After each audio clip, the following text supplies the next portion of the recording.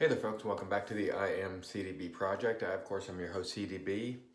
You are not. Today we're going to do a shaving video with the old school RazoRock TripleX in the what used to be called the UFO tub, which is the best version or in my opinion, the best soap inspired by Aqua de Parma, or at least the original.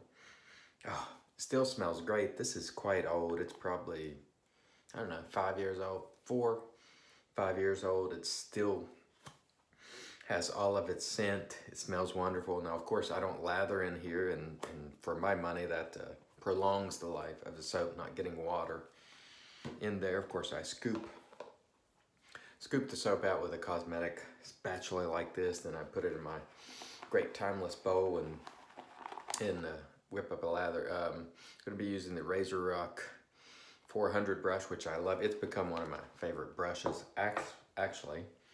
And the RazoRock Hawk. I can't remember what version, if this is V2, V3, but it's excellent. That is a Kai mild blade in there, which I haven't used for a long time. So let me go ahead and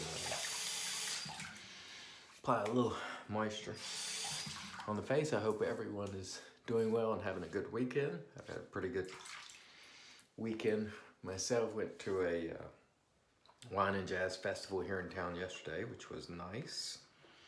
Not bad at all.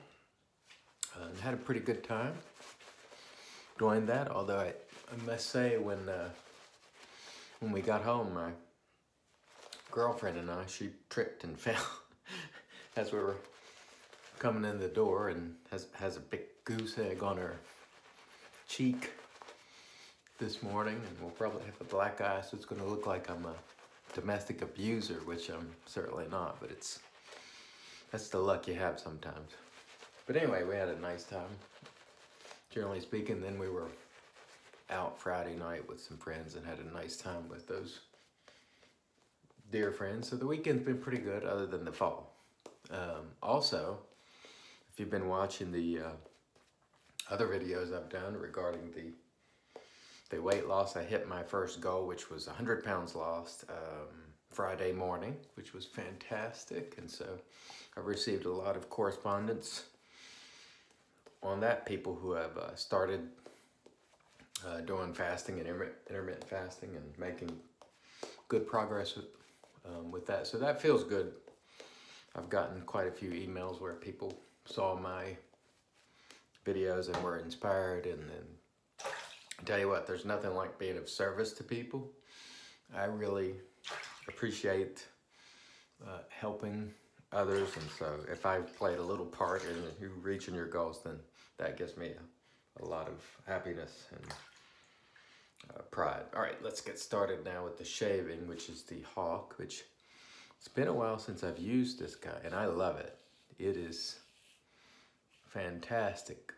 For my money, it's the best single edge artist club style razor. I just love it. Now, that's arguable, because other people will say they prefer the mongoose or the this or the that, but for my money, this is the one.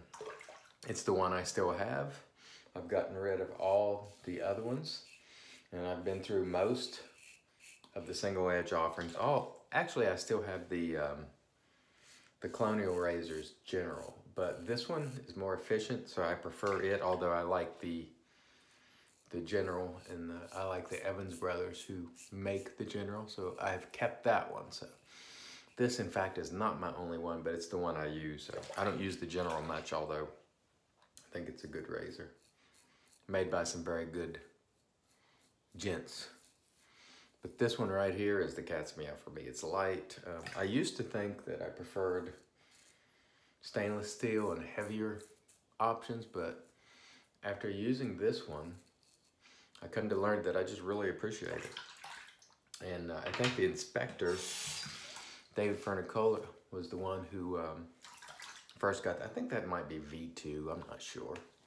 V2, V3, one of those, but anyhow, it was definitely an improvement over the other one that I have. I still have it over here. Made some modifications to it. I think it was a big improvement. And so I really enjoy using this one, and I'll probably use that Hawk maybe all week and enjoy it, which is what I've been doing. I've been using the same razor just about all week, most weeks now, instead of switching every day and so forth. The one thing about it is, since I'm not taking the razor apart every day, if you want to keep your razors looking good, I suggest you disassemble them and clean them every day. When you're using the same one all week, you tend to leave the blade in, or some people do, you know, for 2 or 3 days, and it will pick up soap scum and so forth. And so be careful. My recommendation for best care would be disassemble it every day and give it a little cleaning and let it dry. And that would be the best, but you know, people in a hurry, they don't want to spend the time, and even myself, I've been leaving the blade in there, not cleaning it thoroughly each time, so it's just fine. There's no rust issues or anything like that, but I would not leave a wet blade in there for longer than a few days personally, because you can get some, you know, oxidation or transfer if you leave it in there for a good period of time.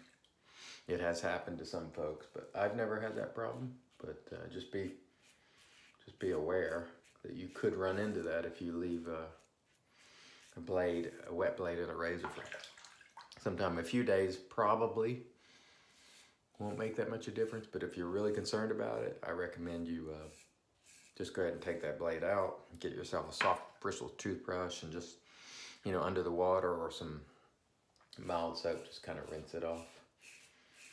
Now, the only thing about these black razors is they do pick up a lot of, you know, soap scum, or at least it shows a lot of soap scum. But it's no problem. You can get rid of that fairly easily. All right, and if you really get your razor to really with a ton of soap scum on it, you can use barbicide and soak it for 10 minutes or so, and it will do the job. It's an excellent cleaner and disinfectant. Just make sure you follow the directions, because barbicide is powerful stuff, and if ingested, it could kill you. So make sure you're following the instructions on when you're using stuff like that, because it can be quite dangerous if you leave it out and a kid or a dog or someone ingested it. You definitely don't want that to happen. So make sure you use care. All right, here we go. We're moving right along. I got to tell you, that razor feels smooth as silk, and this soap is still outstanding. After all these years, it's still as good as it was when I first got it. It's fantastic. I must say, it smells fantastic. I was going to use a TripleX aftershave today, but I'm not, because in my cabinet in here, I was reaching for something, and my friggin', I'll show it to you, my friggin' executive man fell on the floor and cracked. That's the thing about tile floors, no forgiveness. So I'm going to use a little bit of that after this shave and try to use it. And I guess it'll be an air freshener too, as it's open. But anyway, I'll replace that, because that's one of my favorites. But that's why I won't be using the TripleX aftershave today, which is excellent, because I may as well use that jar, because it's already open permanently. We'll replace it though, no worries. It smells good in here because it got all over the floor, I can tell you that. All right. Very nice. I love this brush. I love the long handle on it. I didn't know if I would like it initially, but it's turned out to be a favorite of mine. I really like it a lot. Okay. Let's get into the third and final pass. And this blade is fresh, and it's working really, really well. I usually use Feather Pro as my sort of go-to Artist Club style blade, but I can really use any of them. And the Kai mild or fine too. I don't know if it's that much more mild than any other blade, to be honest with you, but it does a good job at least. That I can tell you. Very nice. Nice and smooth, and this thing just works beautifully, or at least it does for me. I wanted to ask you guys if any of you have ever seen some of those promotional videos for like Rockwell, and I'm not bagging on Rockwell because they make some good stuff, but in those promotional videos, if you see those guys, there's almost no lather. And then at one point, you'll see a gentleman, he's using their, I think, Model T, and he makes a motion, and it's kind of a horizontal motion. It's kind of an animation, excuse me, on their website. And I was like, if there was a blade in there, that would be a cut, because you can never make a horizontal motion with one of these type of razors without an accompanying vertical motion. You are going to get cut. You can go diagonal, you know, you can, but if you're horizontal, as this is oriented to your face and you make it, you are going to cut yourself. So it's funny, I pointed that out a few times. I was like, watch this part of this animation, and a guy kind of makes a horizontal. I was like, that would be a cut. And so anyway, it's funny when you see some of these promotions, it's like they need a consultant to be there to like, no, that lather's not going to cut it. You know, people who are, those promotions would be fine for people who aren't traditional wet shavers, but any regular wet shaver, which I would assume is a big part of their market, who sees that, it's like, why don't they have any lather on their face? Or why is he doing this goofy stuff with the razor that can't be done, you know, not without cutting yourself? And so sometimes I see that stuff and it's almost like they need, not me, granted, I'm just saying any wet shaver who's experienced. I'm not saying they need my expertise, because I am not the guru of wet shaving or any authority on anything. I just share with you my experience, but it looks like some of those folks could use some help in their promotions, and make sure that when they do take a photo or do a video, that the person who's using it actually looks like they're shaving. That's just my opinion. Now, the regular folks who aren't traditional wet shavers would never think anything about it, but the ones who are notice, believe me, because I've had these conversations with many people. And a testament to how good this soap is you see there's no lather on my face, and the razor still moves and glides perfectly, because there's that residual slickness, excuse me, tongue twist, which is outstanding. All right, looks like we've had 3 excellent passes. Let me rinse. We'll come back and do the post. Stay tuned. All right, and here we are back with the Magic Made by Witches. Thayers, which is great stuff. And we're going to follow that up with a little Executive Man by Stirling, which I will. I'm not buying shaving stuff, but I will replace this particular one because it's a tragedy. Let's pour a little of that out. Hope there's no glass in it. That would be rough. Spreading glass all over my face. Oh, that smells fantastic. The soap today was the original RazoRock TripleX. It is still great stuff after all these years, 4 or 5 years old, I'm guessing. Really, really wonderful stuff. Great scent, great quality, great everything.